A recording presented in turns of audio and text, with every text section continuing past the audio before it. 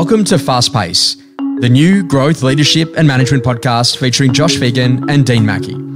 We wanted to peel back the layers on what happens in the world of fast-paced real estate agencies, from new leadership models to the management challenges we all face each day. This is about a new era in the estate agency sector.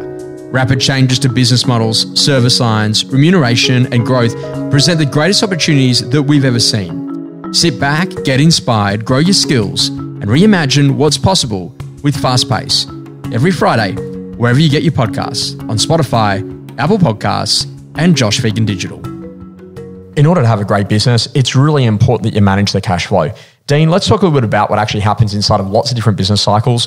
We know that sometimes in business, we're really flush with cash. Sometimes we make investment decisions when there's not as much cash about. And sometimes for businesses, there's actually that tax bill, and that usually only happens once inside of someone's career, where it causes a few issues where you actually really understand that you need to understand the importance of what it actually takes to run a great business, particularly from a cash flow perspective.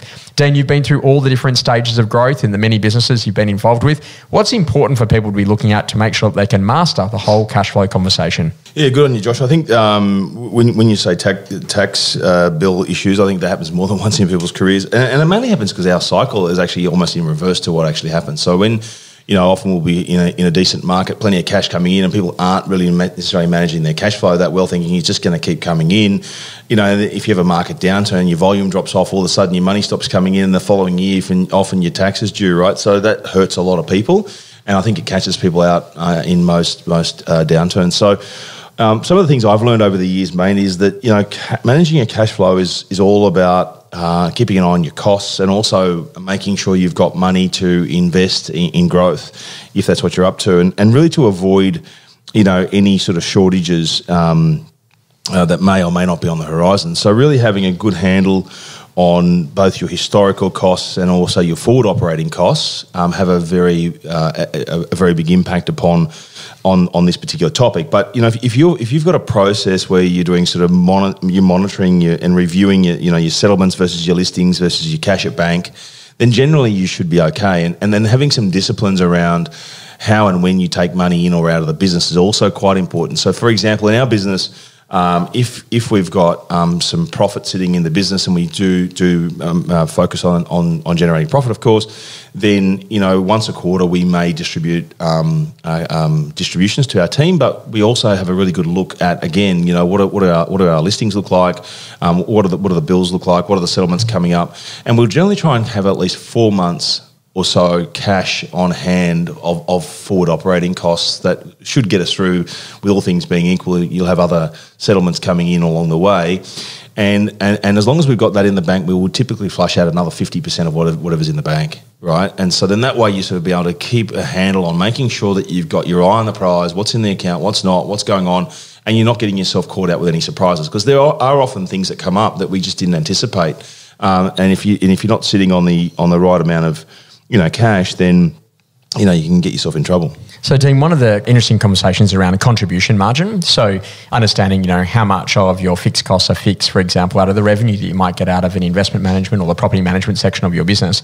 And when you go and buy a competitor out, let's say you buy a couple of hundred properties under management, the interesting conversation there is that now all of a sudden you're getting cash flow from that, but you've also got debt to go and service. How important is it for businesses to have a bit of an objective to potentially pay down some of that debt, so the revenue that's actually coming in from the property management business can actually contribute towards covering the fixed costs, and ideally getting them into a position of actually making profit? Yeah, it depends on your strategy, really. If you're wanting to use free cash to grow, perhaps you may not be paying down debt. However, if you again, it's all based on your own circumstances. But if you do choose to pay down debt, and we've chosen to pay down debt too, you also have to realise that the pay down of debt also requires you to make sure you've got your money for your tax, because when you pay down debt, it's considered to be that you've actually received that money as a distribution. So what often people will do is they'll pay down the debt, and then all of a sudden they think, oh God, hold on, I've got to pay tax, and I didn't allow for the tax. So what we also do now, we actually to help us with our own internal planning. So it's not just cash flow planning for the business, but cash flow planning for the shareholders or whomever, is to say, well, we'll actually frank dividends now. So then that way, when it gets in your hands, you don't have to worry about paying the tax at a later point. Mm-hmm. So the little things, but they become important, because if you've got people in the business who haven't allowed for their taxation, or they haven't allowed for those things, all of a sudden they're trying to find out, how do I get money out to pay my tax? And then that may put pressure on the cash flow of the business if they have to drag that cash out and they haven't planned for it. And that's a really important conversation, because it always hits at the wrong time. As you're saying, you've just been through a boom, things are great. Counter-cyclical. All of a sudden the market comes off, and then they're hitting you for a tax bill for some other provisions. And also to make sure you've got a great relationship with your bookkeeper or your accountant, whoever provides you financial advice. So in your monthly income activity statements, and certainly what you're doing with your BAS statements, that you're paying enough in advance, so then you don't get any nasty surprises when it actually comes to tax time. And I think that's a really important thing for businesses. I'm a small business compared to you, Dean, but I always go and have a quick look. I've got a tax savings account. So I have an amount that every week automatically goes into a tax savings account before I do anything else, so that when it comes to pay those items, the income activity statements, the BAS, any of those things, there's always plenty left over in that account to make sure that all of those things are covered. And I find if you do that, you just run a really good quality business. And what a lot of people don't realise, some of the issues are, is that when you have a tax repayment place in program with the tax office, that actually causes some substantial issues in terms of your mortgage borrowing capacity when you go to get a loan. And also too, what happens with a lot of directors is sometimes they'll take some money out, a thing called Division 7A, where they're actually just taking money out of the company and thinking that's going to be okay, but that comes back to bite you at some point. You do actually have to pay those funds back because you actually haven't paid tax on it. So it's a really important thing.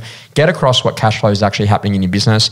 Understand seasonality too. I know, Dane, you operate in some markets which do really well over Christmas and Easter periods, and you also operate in some markets which are non-coastal that don't do as well during those periods. And so putting initiatives around that is a really important part to actually drive the success of the business over time. Yeah, I think you're right, Josh. Having stability versus your unexpected surprises is really what you got to get a handle on. So having you mentioned it before, having a good accounts team or team that can support you, that can furnish you with good reports on a monthly basis and also on a quarterly basis for you to sit down and make decisions on, because you're really looking at your cash flow forecast versus your business plan, and your projected cash inflows versus outflows. So having all of those things sort of thought through and anticipating, you can plan for it. And there are different levers you can pull for different things, depending upon what your objectives are. I think the other conversation is too, when interest rates went up just on houses, they also went up on business loans as well.